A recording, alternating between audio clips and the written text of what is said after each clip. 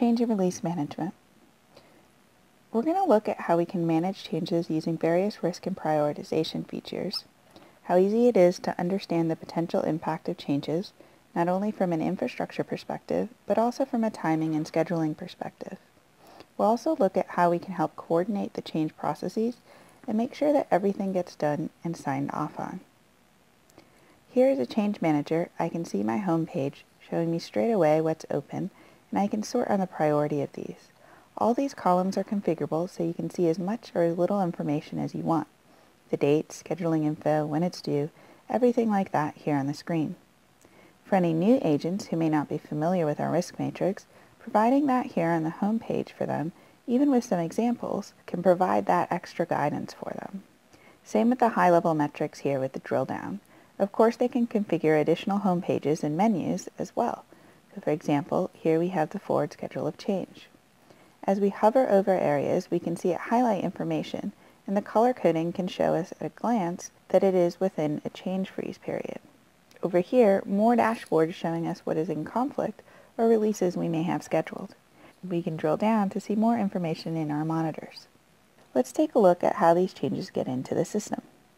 In addition to recurring changes, we can log them directly as an agent. Here's my standard change logging form. Similar to incident and problem, I have key data that I need to record. Now for those changes that happen frequently, I can use templates to save time. We're all about saving time, so you'll see lots of these features throughout the system. Like this, for example, easily populating the details of the guidance into the description for you. So maybe if those were key details or questions, it's all right here at your fingertips. All the descriptions are rich text, so being able to add in diagrams and pictures be very helpful. The categories are going to help drive assignment as well as impact and urgency rules, just like we saw in the incident and problem video. We can see some dates entered, so that's what's driving the calendar, and then some risk assessment questions that we can fill out. You can ask whatever you want, and based on the answers, you can ask additional questions or provide additional guidance. For example, here, based on my probability of failure, I can make sure that they have a required executive sponsor. We've got other fields here, so test and implementation plans, communication plans.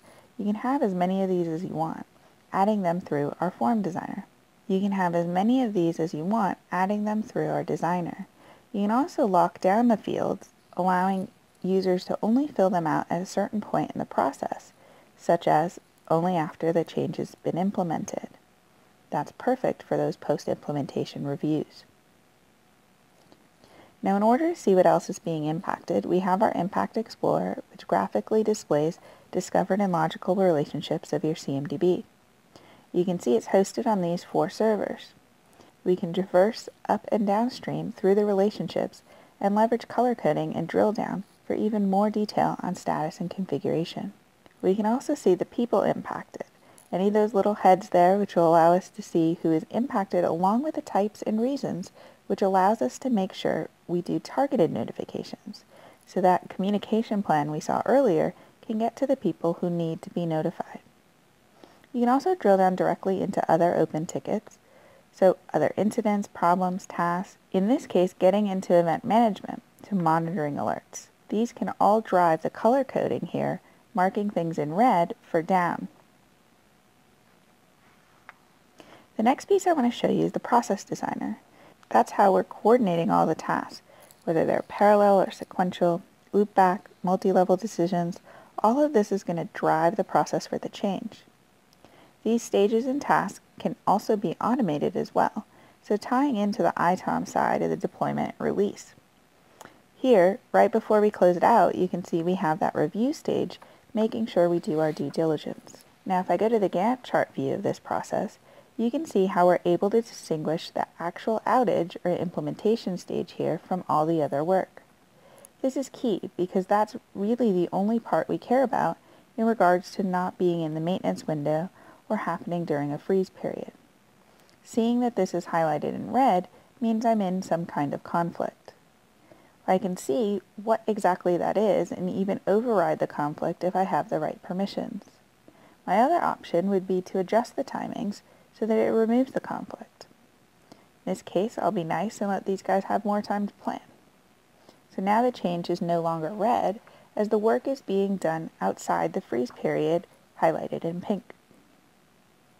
The process can help govern all kinds of different work and even help you automate repetitious tasks such as installs. This automation comes in very handy when you're disposing of assets, especially if you're looking at any of those ISO 27001 security requirements.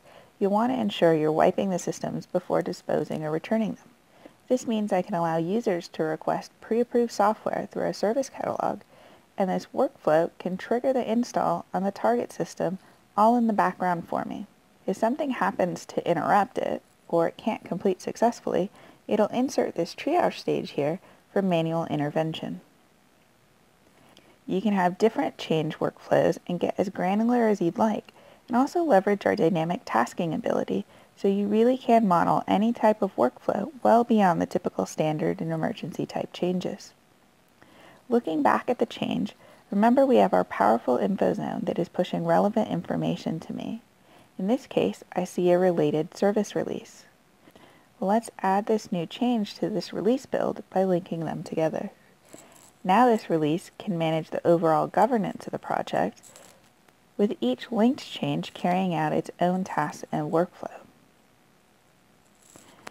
Since we're never operating in a simple environment, let's take a look at that Gantt calendar view we saw earlier with multiple changes. In this case, I have 3 different RFCs that are shown.